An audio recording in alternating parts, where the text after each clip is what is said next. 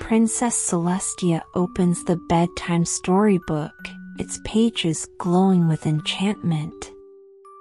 The toddlers gather around her, their wide eyes filled with anticipation. As Princess Celestia begins reading, the world around them transforms. The toddlers gasp in wonder as they find themselves inside the storybook, transported to a magical meadow. In their search for home, the toddlers wander through a mysterious forest. They realize they are lost, their tiny hearts filled with worry. Suddenly, a talking animal, a wise owl, appears before them. It offers to guide them back home, revealing that they must conquer a series of challenges along the way.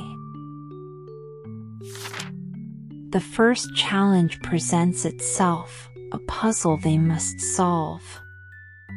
Working together, their young minds ignite with creativity and problem-solving skills. Next, they find themselves in a vegetable garden where a talking rabbit shares the secret to healthy plant growth. Excitement fills the air as the toddlers learn about nurturing nature. The river stands before them, and the only way across is by stepping on stones. With each careful step they take, bravery and trust in one another blossoms.